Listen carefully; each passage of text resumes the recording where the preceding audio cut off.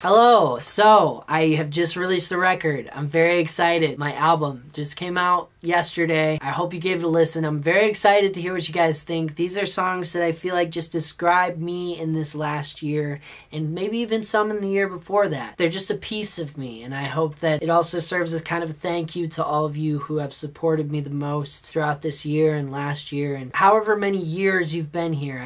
This record is really just a little gift, you know, to you guys from me. I've always felt like more of an album person in general. Like, I always listen to albums. I always feel like releasing albums feels a little bit more important to me. When you're releasing singles, it almost feels like the part of a conversation, kind of like you're eavesdropping on a conversation. A full record feels like a full conversation, a full picture, a full painting. I'm excited for you guys to see the full painting of my year. Thank you so much for listening throughout the year, and I hope that you love this record, and I would love to know what you think. Anyways, you probably have noticed that I'm not at home. I'm in a studio. My collaborators, Michael and Chucky, who I wrote Half Live with, have allowed me to use their studio for a second to film this video because I am currently stranded in Nashville.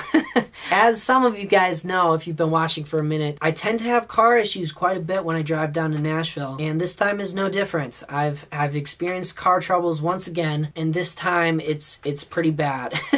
So I had to get my car towed the other day. That was a whole debacle. Like, I started driving, and then I was trying to shove it into gear, and it wasn't going in gear, and so I finally got in gear, and then I couldn't get it out of gear, so I was just going a speed, and I couldn't stop. So I had to roll the car up a hill and stall it into a nice Waffle House parking lot.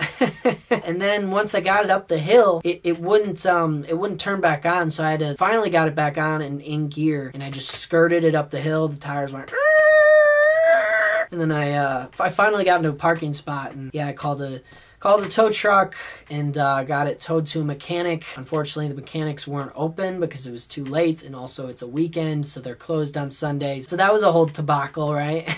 But you know what, this whole video, I wanted it to kind of be about just being thankful, and not only being thankful and seeing things in a good light, but also just kind of rolling with the punches. You know, life's gonna throw some punches at you, and you just gotta learn how to, you know, see them in a good light. You know, sometimes you can't. Obviously, some things are just a little too they punch a little too hard to see in a good light, but this is one of those things where it's like, I could be frustrated, I could be mad, but at the end of the day, it really is kind of a blessing in disguise, because listen, you know, I just put out this record, I'm excited about it, but I don't give myself breaks, and I've talked about this in the past, but I'm terrible at giving myself breaks, and so what I see this as is, it was supposed to happen because I really need to just give myself a break for a second, because I just released this record, and I should give myself the time to be like, yeah, look, you did that, you know, you you put the effort in, give yourself a little bit of a reward, give yourself some time to chill, you know.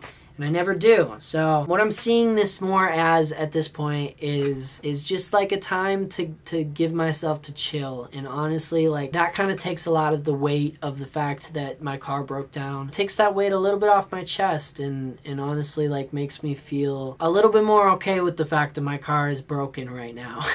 Right? If my car hadn't have broken down, then I wouldn't have given myself this time to take a break. Now listen, in your life, you know, maybe you won't have the opportunity to have your car break down so that you can give yourself a break, right?